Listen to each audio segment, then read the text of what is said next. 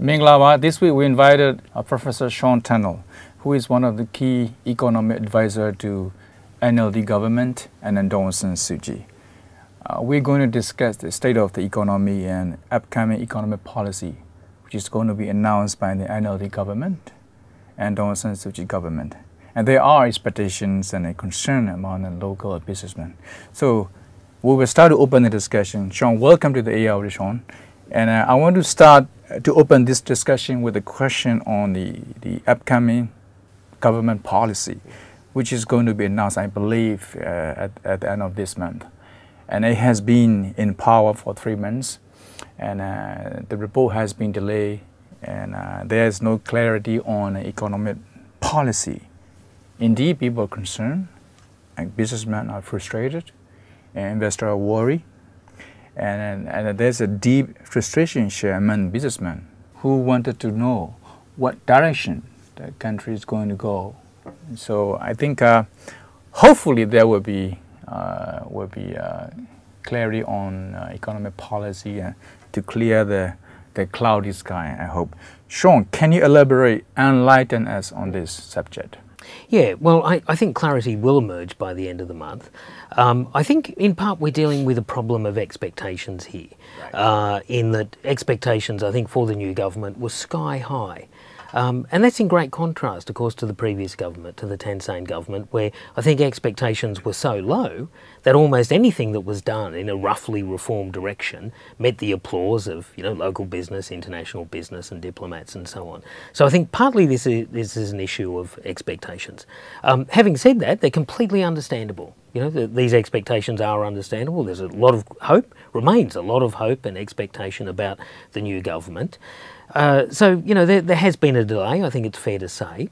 But I think we need to sort of go into that to see why that might be the case. And my own feeling is that what we always have to remember is that the new government had no real idea of what the real situation was before they came into office. Really? So, yep. So even though there was a lengthy transition period, access to critical ministries, to data and so on, was often simply not there until they actually took office. So when we're talking about making, fundamental changes of direction in economic policy, or indeed even keeping in the same direction, you really need to know where you are. Before you go off somewhere else, you need to know where you are in the first place.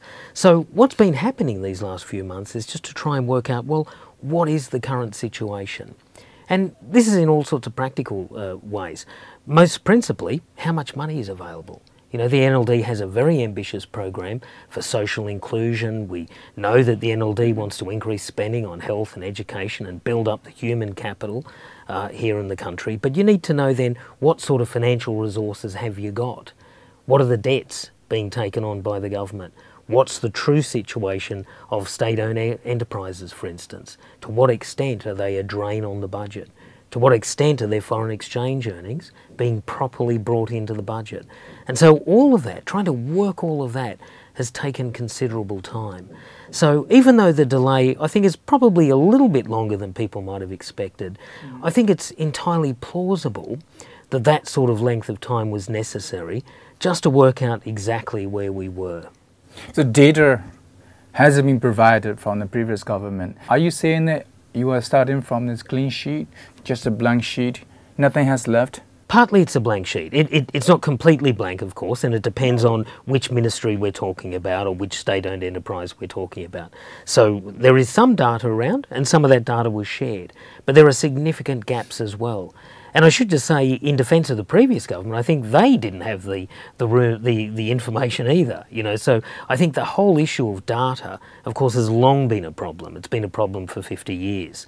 And so, but the new government coming in, of course, comes into a situation where everything is new, where perhaps the rules of thumb and simple procedures that might have been available to the previous government just wasn't available to the new one, and there's all sorts of new people they need to interact with, departmental systems, procedures and all of that. So to get on top of all of that and just to find out where the situation really was has taken a little bit of time, and again, I think that's the delay is a plausible one in the context of what they were up against, basically. Well, thanks, John. People are very anxious. businessmen are very anxious to learn and to know more about. And meanwhile, the construction projects, for instance, in Yangon has been suspended, and a review. A lot of projects in other parts of Burma are also being under review, which were approved by the previous regime, and that is also a concern. On this issue, there's a real dilemma, isn't there? Because if projects have been approved and they're going ahead, normally you would want to see them go ahead. And I think the default position of the new government will be to deliver that sort of certainty. In other words, not to act in a retrospective way.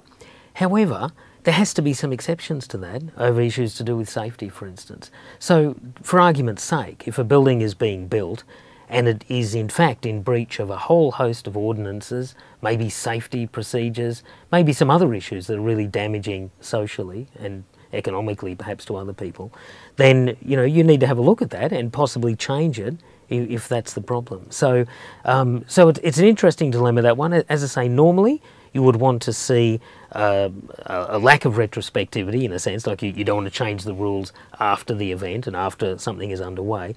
But again, if, for example, you find that a building doesn't meet structural requirements, safety aspects and so on, then you probably want to revisit that. But not only that, but also we're talking about the other projects in Shanxi due to the environmental concern. Yeah. And these projects has been stopped and suspended. Yeah, indeed. I mean, in a sense, the same response to those as with projects, great big tall buildings in Yangon. And that is that normally the default position is that projects that have been approved, you would want to go ahead.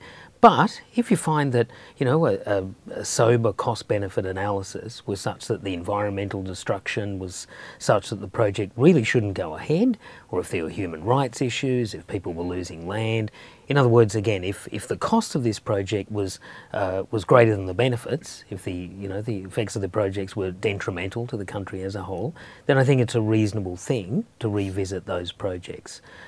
Because, in one sense, the transition was different than, say, a normal transition in most countries that go from, say, Democrats to Republicans or Labor to Conservative or whatever. Here we've had a qualitative change in government and a new government committed to certain things with respect to human rights and environmental issues and so on.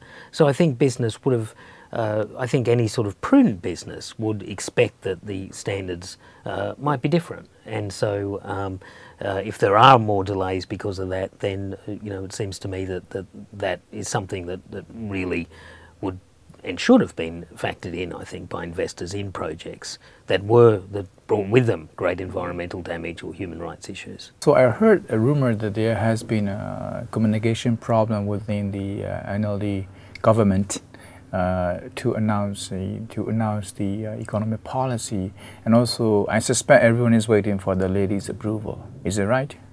Well, I think on the communication issue, I mean, it's probably fair to say that the communication issue, has been a little bit of a problem, but I think that problem is actually the flip side of a virtue as well, which is that the government, doesn't put a lot of emphasis on what we would call in the West sort of spin or the PR, if you like, in favour of actually just getting the work done. So my perception on this is that, the people who would be probably best placed to do the messaging are also the people who are actually writing the policy, finding out where the money is and all those other issues that I mentioned earlier. So, at a moment where there's a huge amount of work to be done, a very limited pool of people who are able to do it, I think that may be one of the reasons why perhaps there's been less emphasis on the messaging. I think probably, if we had the time over again, then messaging might have got a bit of a higher priority than it has up until now. Messaging is needed. I think people want to have a constant messaging, like in the West. People want to know what direction they're going. And I want to jump into the other areas of foreign investment and foreign investor. What can they expect from this economic policy? Well, I think overall much greater stability. Foreign investors look for lots of things. I mean, they look for profitable opportunities, and I think this country has that in abundance. So that's number one. This is a good place to come. We're in a world at the moment where yields are incredibly low, and the expression that's often used in financial markets in the West and other places is the desperate search for yield. Now this is a country with lots of yield, and so I think foreign investors are interested.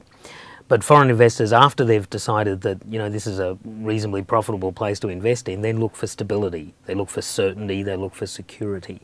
And I think that's exactly what this government will deliver. Over time, one could imagine the great political issues of this country, some of the conflict, etc., will begin to lessen because of the very fact that it's a democracy, and disputes, etc., are resolved in different ways than they might have had in the past, will give much greater certainty and security to foreign investors. Likewise, and again, even though perhaps the detail of a lot of policy hasn't come out yet, I think that the overall promise of a government that is broadly favourable to business, that will secure property rights, that's not going to go off in outlandish directions. They're not going to suddenly, for instance, change the currency to base 9 or anything like that. We're not going to see that stuff that we've seen in the past. So for all of those reasons, I think that foreign investors, A, can identify profitable opportunities, and this country is emerging as the go-to place for a lot of people, from tourists to manufacturers and so on, but coupled with that very deep layer of stability, which really was not here before, I think will send assurances to foreign investors. I think, as with policy, we were talking about delays in policy, I think we see exactly the same thing on the foreign investor side, which is the mirror, if you like, which is that foreign investors too were preparing for the change of government. So we saw a lot of foreign investment begin to dry up towards the end of the Thein government.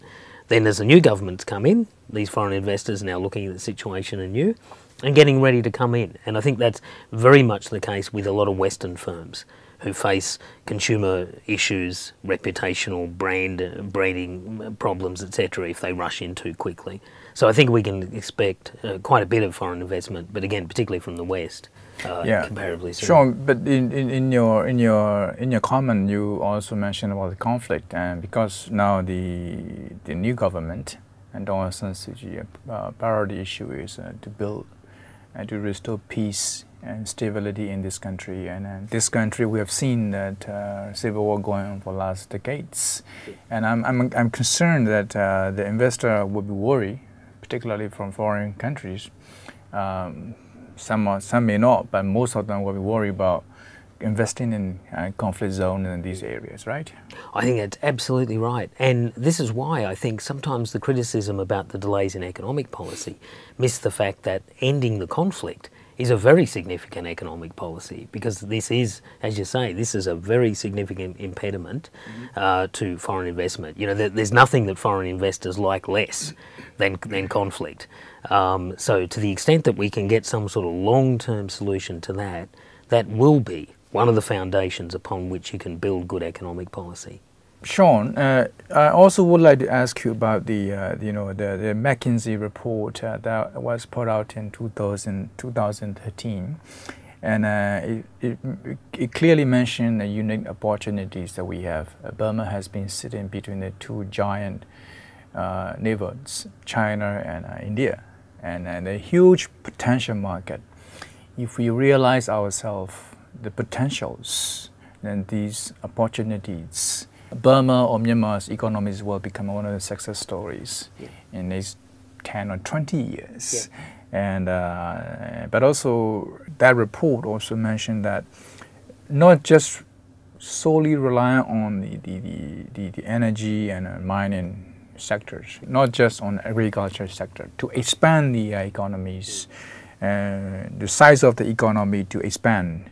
But also you need to create the skills and talents, and you have to have a visionary leadership where you want to move from A to B, and you have to have a leadership with a vision. So, and that's very important. Can you talk about the unique opportunities that we have, as well as challenges like infrastructure issues and communication issues? Burma is also becoming one of the first growing mobile, based countries in Southeast Asia. So. Yeah, the McKinsey report I think was an interesting one. When it first came out in 2013, I think people looked at it and thought that this was only aspirational, a dream, in other words, not plausible that the country could ever get there. But if you look at it now and the percentage growth rates required to get the sort of multiplication of GDP that the McKinsey report spoke of, it's entirely reasonable. I think even under worst case scenarios of not much policy reform, my own feeling is that Burma will grow about 4% a year anyway. But, you know, do proper reform, and we're talking about growth rates 8-9% per annum. But what's McKinsey making a prediction on that?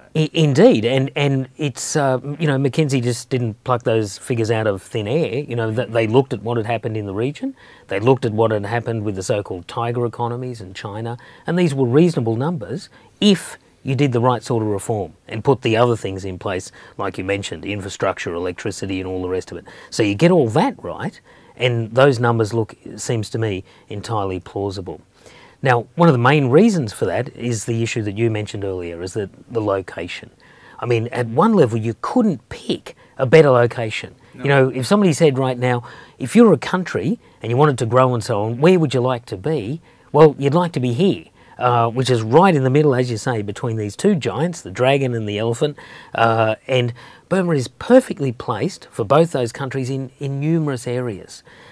So far, and under previous governments, it hasn't been necessarily a good story, because really Burma has just been a quarry or a place to get cheap energy, sometimes a place to dump cheap consumer goods, a range of things, in other words, that are not so positive.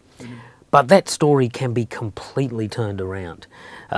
If we were to take up agriculture, for instance, and I agree that ultimately Burma's economic transformation will require a substantial move out of agriculture and into industry, but agriculture itself, likewise though, has much room to grow and much room to make people's lives better. Now, the reason I say that is because we know that both of those countries, China and India, have got awful problems in food security at the moment. Not that people are starving, but that they lack access to good quality food. Incredible controversy in China, for instance, over food quality, additives, fertilizers, all sorts of things that are done on the cheap and done in ways that, you know, are not conducive to health, etc. In India, you've got similar sort of situations with pollution and so on, but you've also got a lack of land and lack of water. Now, here's Burma. It's sitting there with agricultural lands that at the moment are way below productive capacity. Hardly any fertiliser is used, there's been very little improvement, even green revolution stuff, which was a couple of decades ago, a lot of that hasn't been applied here. So from the productive base that's there at the moment can be fairly dramatic expansion. You get the right inputs to farmers, get them credit, start to develop rural roads and ports and milling facilities and storage capacity and so on. And the growth potential, I think, of agriculture here is exponential. Plus then we get the branding, and I think this is something really important for Burma to grapple with right now. Develop a reputation for being a place of quality food. And you'll find ready markets then, not only in China and India, but even out beyond that as well.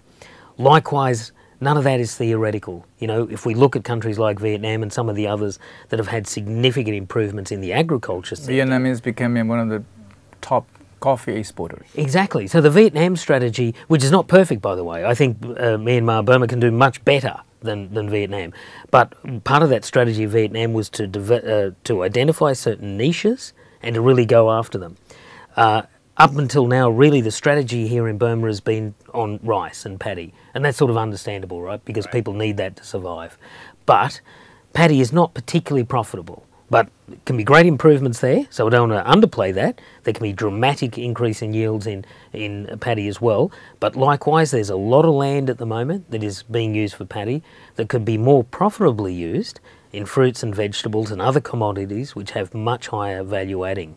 What about the tourism?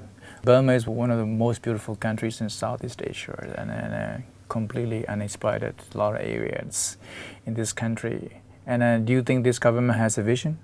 I sure do. Tourism is one of the really big things. Tourism has a number of virtues. Firstly, it's about presenting your country to the world. Burma's got a great story.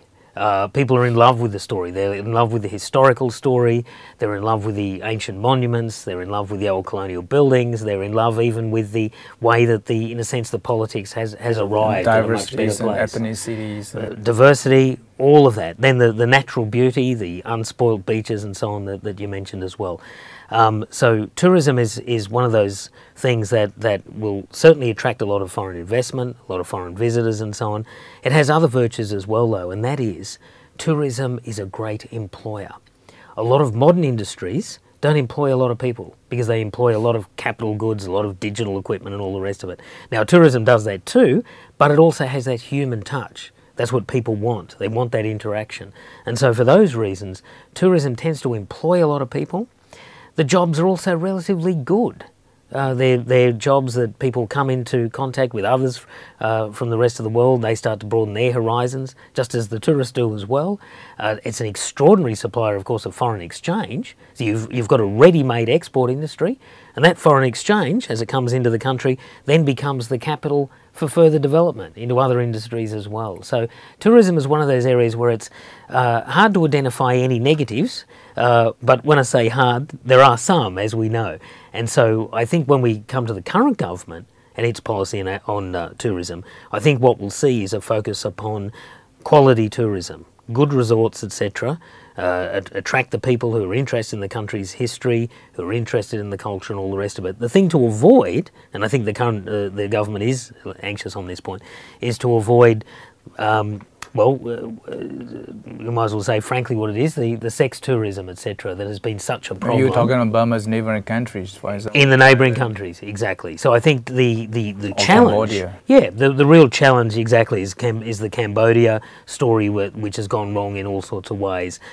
So to avoid that, but other than that, but that doesn't discount that as a problem, but other than that, tourism is one of those stories that I think is immensely positive.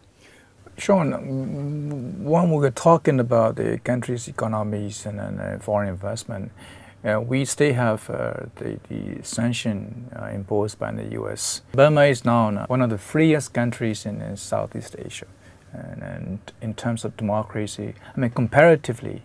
And if sanctions is continued to impose because of some emotional issues involved in Burma's sanctions by the U.S., and also some are values-driven because of the past and the present from 1988 to up to now. And also, I think the legacy issues, position in the past, and the figureheads, they all wanted the sanction to remain, to force the regime to change. Do you think sanctions are still needed in this country? Well, I think you highlighted exactly what the issue is, that sanctions are a legacy, right, of the past rather than the present. If we would look at the situation right now, it's extremely unlikely that sanctions would be newly imposed. Because as you point out, in relative terms, this is a freer, even more peaceful country than many of the neighbouring countries are now. So for all those reasons, I think it's absolutely right to say that what sanctions are really is a legacy issue. To the extent that they're a problem, I think is an interesting one. Partly it's a reputational issue, it's a problem of a lack of clarity.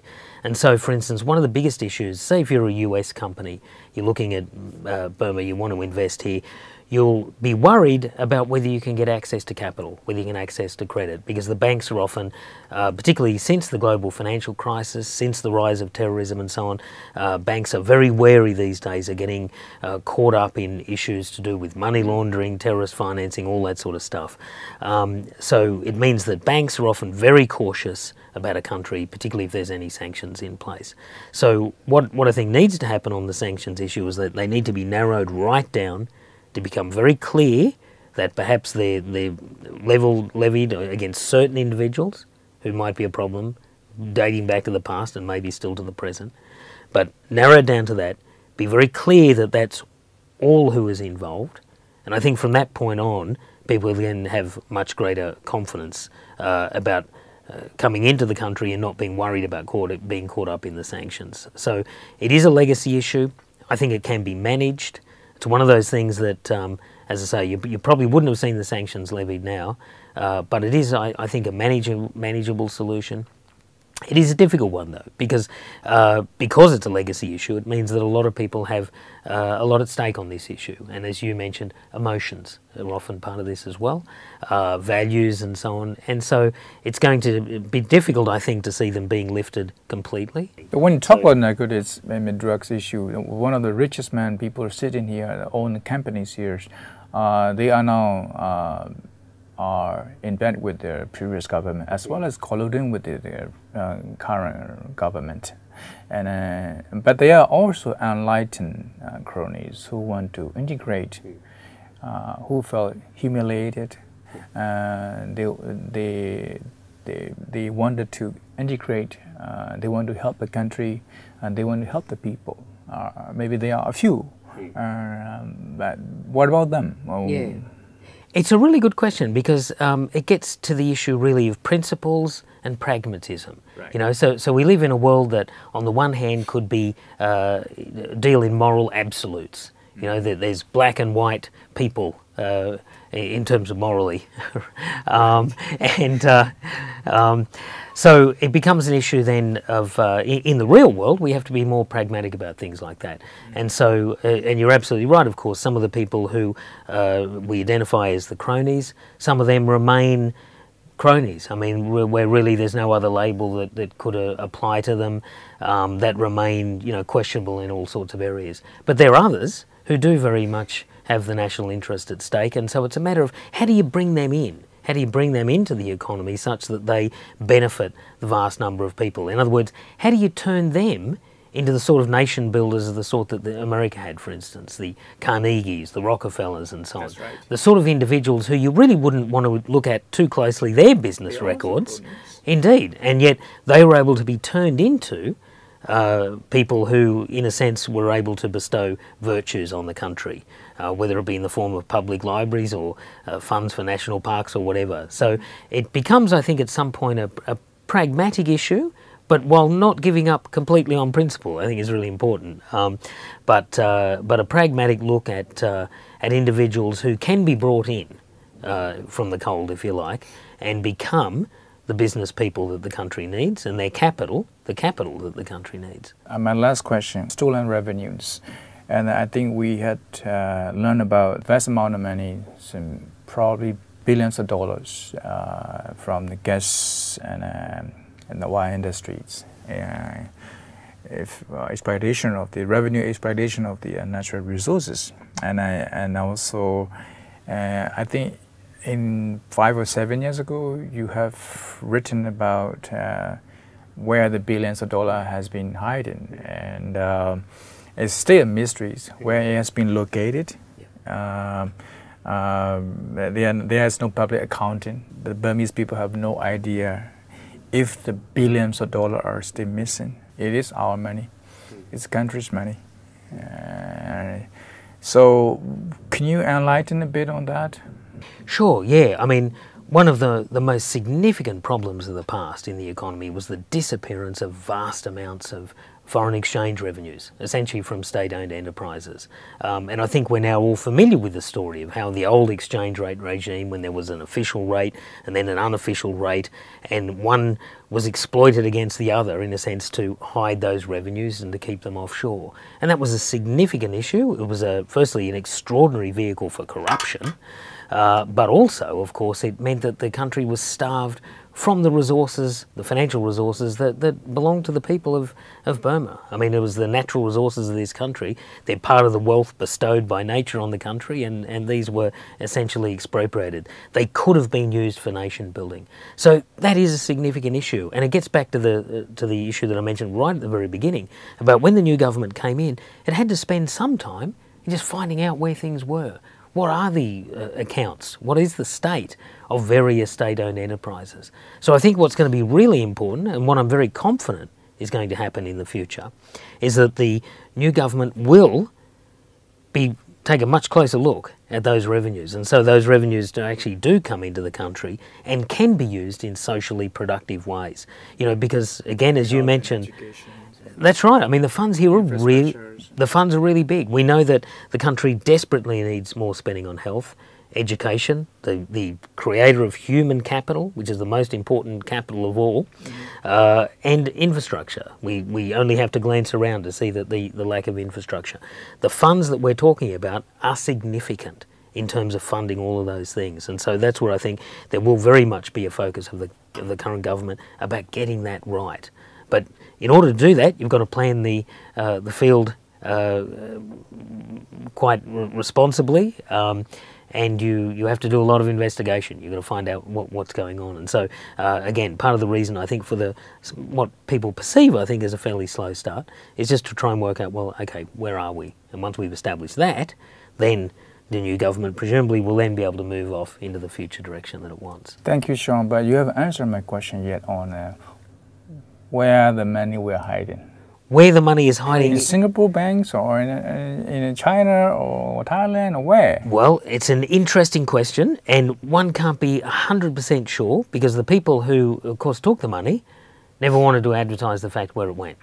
So it's always going to be difficult to do that. What we can say is that in countries like Singapore, for instance, there was a significant tightening up of the rules in 5 to 6 years ago. And so to the extent that any funds were there, probably went to other places. If one was to sort of think about where they could go, then some of the big financial centres in the Middle East were very clearly, I think, the sort of destinations for this sort of money. With various political developments around the world, we suspect that some of the money dispersed away from there as well. It was broken up into smaller bits and placed in different parts around both this region and also the Middle East and other places as well. Sean, thank you very much. Thank you very much.